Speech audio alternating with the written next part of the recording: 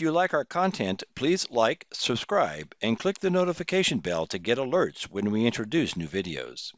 Welcome to this demonstration for the Ruckus Analytics Cloud Service for Network Intelligence and Service Assurance. The videos in this series will describe the various views, services, and capabilities of the Ruckus Analytics platform. In this video, I'll detail the steps needed to onboard a SmartZone network controller to Ruckus Analytics and how to license access points for monitoring. Before we jump into the demonstration, let's go through a quick review of Ruckus Analytics. Ruckus Analytics is a cloud-based software as a service or SaaS platform that requires a subscription. Once subscribed, you can configure your SmartZone network controllers to forward data to the service, allowing for in-depth analysis. In order to allow the SmartZone controller to communicate with the Ruckus Analytics service, the controller must be onboarded. I'll be describing that process shortly. Onboarding the SmartZone controller itself does not require any licenses, only a subscription to the service. However, once it is onboarded, you need data from the controlled APs to populate the service. This capability does require a license, and each AP that you wish to collect data from requires its own license. This process will also be covered in this presentation, so let's get started. Now let's assume you've already purchased your subscription to Ruckus Analytics. In order to collect any data, you first have to onboard a SmartZone controller. This is done on the controller's user interface. As you can see, I've just logged into my controller. First thing to note is that in order to manage your controller, it must be running release 5.1.2 or greater, and both the Essentials and High Scale editions are supported. The next step is to navigate to System on the left side here, then select the Cloud Services tab. From here, enabling the Ruckus Analytics service is done in just a few easy steps. First thing you do is select your region from the dropdown. Then you have to log into the Ruckus Cloud Service. This is done by toggling the Cloud SZ service switch to on. You'll be required to provide your credentials. These are the same as you use for your Ruckus Analytics account. If valid, the connection status should change to connected. Then you'll have to enable Ruckus Analytics by toggling that switch on as well. Once access to the service is validated, the connection status here will change to connected also. Okay, now that we're connected, let's jump over to Ruckus Analytics. As you can see, I'm already logged in. To check the status of our onboarding, we'll navigate to Admin on the left side pane.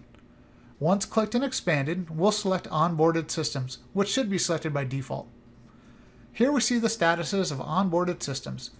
Each controller in the list will have a colored status indicator, and each of the colors have specific meanings. If the indicator is green, the controller is onboarded and connected successfully, and data has been transmitted to the Ruckus Analytics. If the indicator is yellow, onboarding is in progress, and if the indicator is red, the connection to the controller is lost or data is not being transmitted.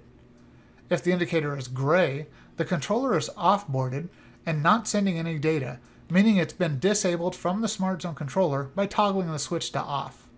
Now that my SmartZone is onboarded, let's get my AP's license. We do this from the Licenses link. This is over on the left under Admin. The area is populated with purchased licenses. AP licenses should have been purchased when you purchased your subscription to Ruckus Analytics. If they're not present when you get to this page, or you just activated them through the online license manager, you can click the Refresh Licenses button and they should show up. As you can see, I have several licenses available on this system. To assign AP licenses, select the Edit button for the license pool you're going to use, and this will bring up the Link Licenses and APs pop-up. This screen is separated into two parts, the Explore Network section and the Select APs section.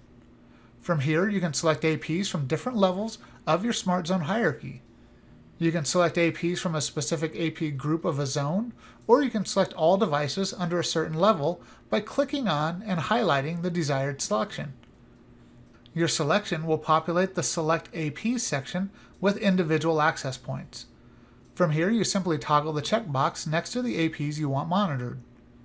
If you want to select all of them, you can just check this box at the top. Once you finish selecting your APs, click Save. At this point, you have your controller and APs sending data to Ruckus Analytics. Please note that data is not available immediately. These devices are sending a lot of data to the service, and it takes a bit of time, typically about an hour, before you start seeing reports on the newly added devices. That's okay, since the power of Ruckus Analytics is in its ability to assess trends and maintain historical data. So this completes this presentation detailing the steps for onboarding a SmartZone network controller to Ruckus Analytics and the process for licensing access points for monitoring. I hope you found this information useful, and I hope you return for more of the presentations in this Ruckus Analytics series. Thank you for taking the time to view this presentation.